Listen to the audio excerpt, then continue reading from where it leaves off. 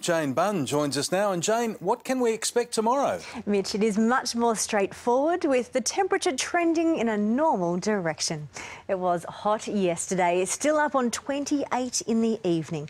The coolest part of the night was 25 at midnight, then we rose back up to 27.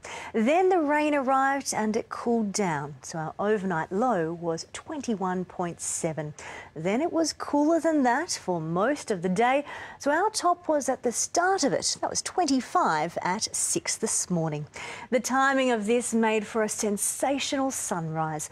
It was surreal how eerie it was. The rising sun's red, orange and yellow light ran into the approaching dark rain cloud. And the beams hit that rain and an amazing double rainbow ushered in the new day.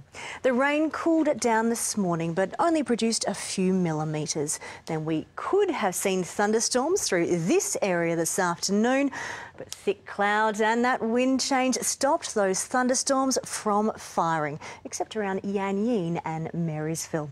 But hot and sunny weather will quickly return. I'll have the forecast soon.